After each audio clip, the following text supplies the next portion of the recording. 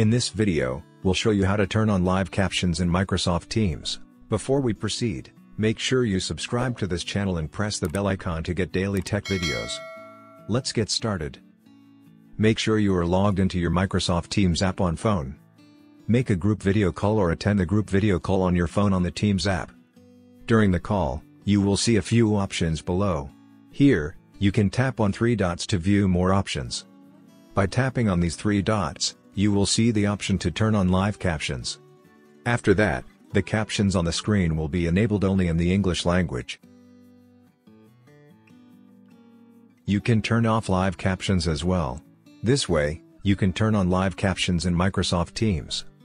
If you like this video, give it a thumbs up and remember to subscribe. I love free software TV, for more videos like this.